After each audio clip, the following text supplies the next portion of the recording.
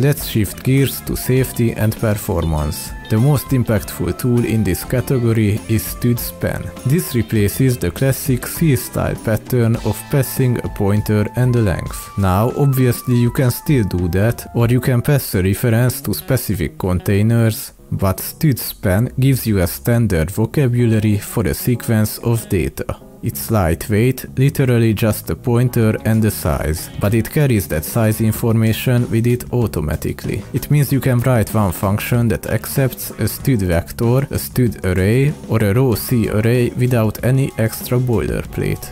Then we have const_eval.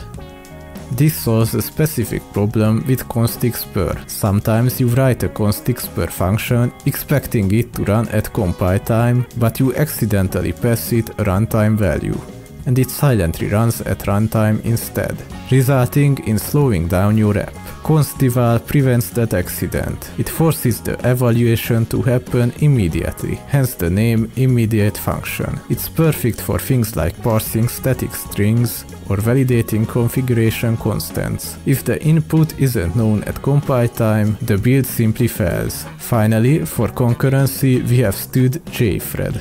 It's essentially a stud thread that cleans up after itself. With the old stud thread, if you forgot to join before the destructor ran, the runtime would call stud terminate and kill the program.